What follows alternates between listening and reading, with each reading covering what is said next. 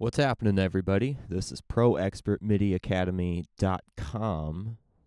First of all, I gotta apologize for the fact that none of my recent videos have had anything to do with MIDI.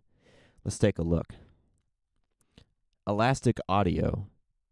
It turns out that Elastic Audio is a feature of Pro Tools that has nothing to do with MIDI.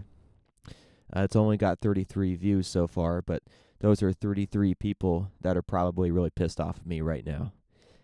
Band of Opportunity. Turns out that this was just a song that I uploaded.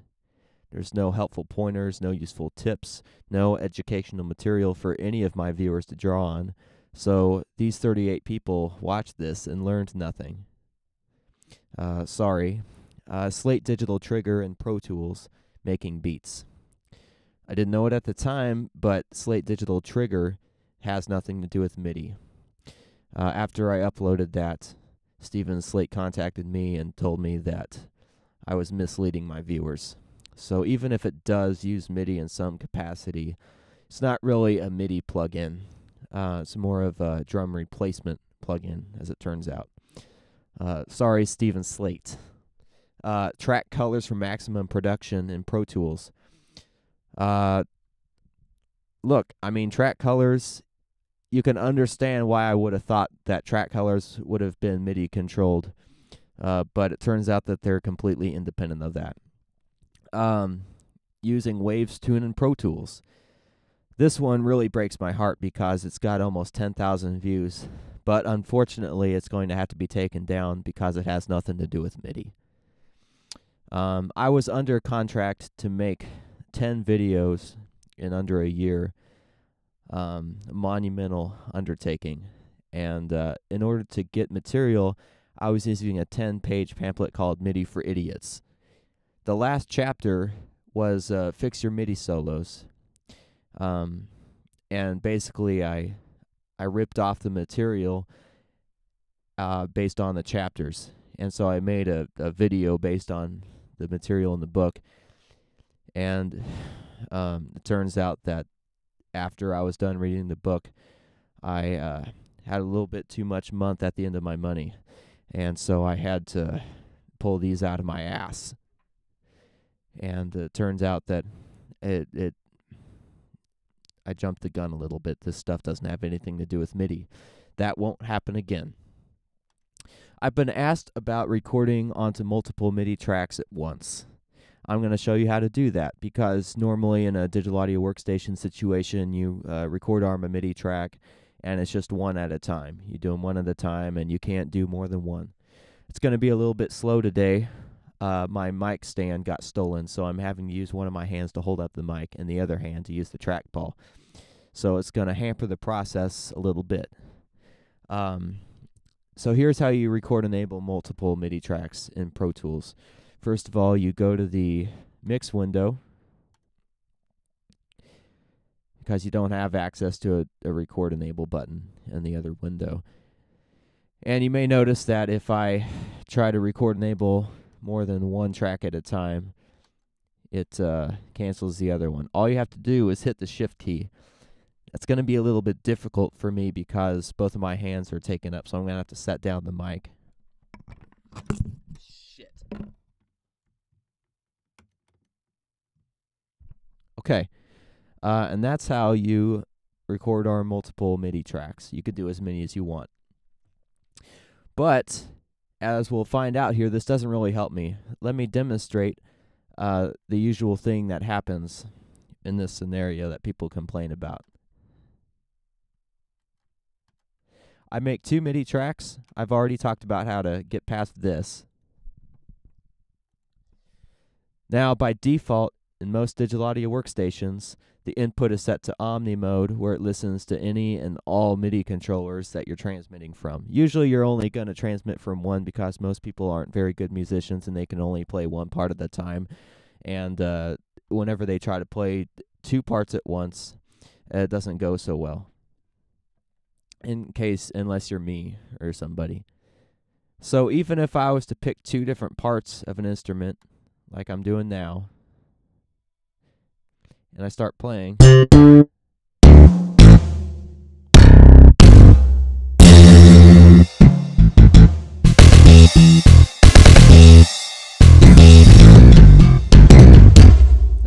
me much because it's pretty obvious what's happening. So even if I record both of these at the same time, it's not separate performances, and I'd have to go in and pick them out and stuff like that. And I hate doing things by hand.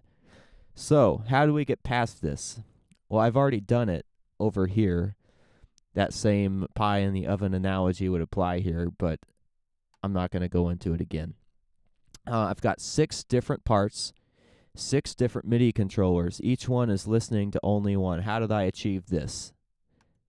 Well, instead of picking all for the input, I'm going to predefined, and it has a list of all my MIDI controllers here. So all I have to do is pick one of them, pick which channel, and I'm good to go. So let's demonstrate. For my drum part, sending to Sample Tank to Punchy Kit, I decided to use.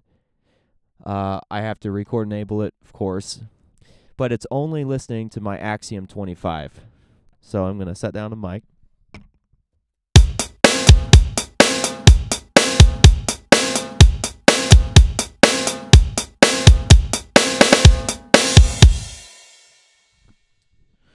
Okay, but if I record enable the bass track and start playing my Axiom 25, nothing happens, no audio.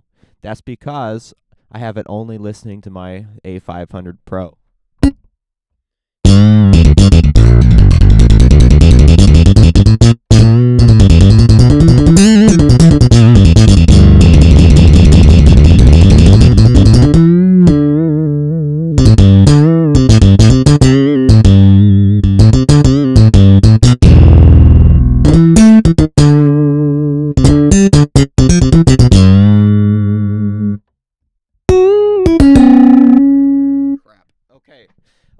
But then if I record enable the piano part, it's only listening to the Akai MPD 32. So if I play the A500 Pro, nothing's happening. But now listen as I play the MPD 32 for the piano part.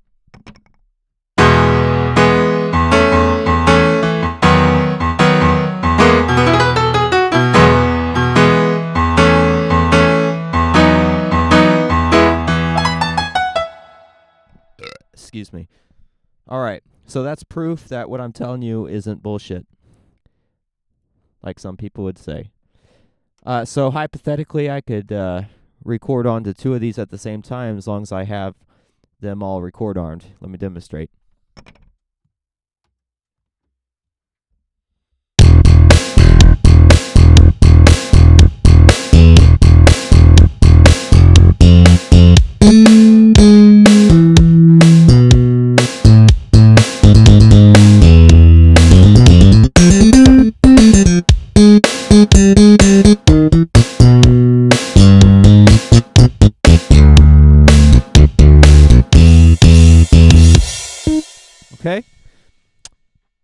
Okay, now let me actually attempt to do this. I mean, you're going to have to record it at some point, right?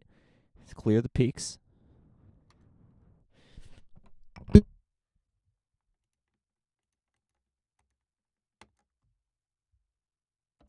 I'm definitely going to want a click track. Remember, in Pro Tools, all you have to do is click this metronome up here. That'll give you your click. And I am going to want a 1-bar count off. This is going to take a lot of concentration. And it's probably not going to be perfect. That's what quantizing is for. Refer to my first video. All right, here it goes.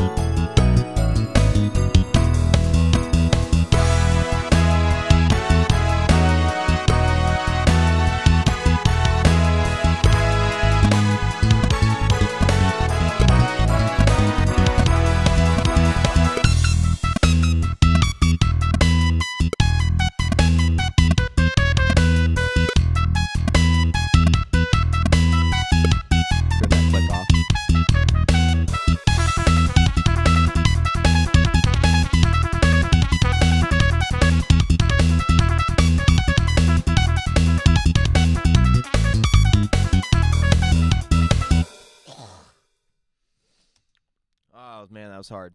I messed up on that bass a little bit, but I could easily quantize that. Or on my Fix Your MIDI Solos video, there's a lot of stuff there that I could use on this as well to fix that up. Okay, this has been ProExpertMidiAcademy.com demonstrating how to record unique parts onto multiple MIDI tracks at once. If you have any questions or comments, please leave them in the comment section. And please stop only watching the Wavestune video. This video is just as good. There's plenty of videos that are just as relevant to MIDI as Wavestune is. And I don't really understand why the Wavestune video is so popular. I may have promoted it or monetized it somehow with a lot of money. I just don't remember, though. It shouldn't take that because this video is amazing. All right, see you later. See you next time.